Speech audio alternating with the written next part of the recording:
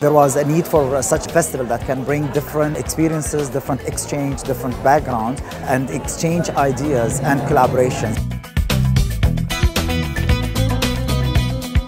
البردة Festival is a fantastic initiative that happened and gathered professionals from around the world to talk about a very important subject, which is Islamic art. Usually when we talk about Islamic art, we think about the past, but it's very important to talk about the present and how is it continuing right now.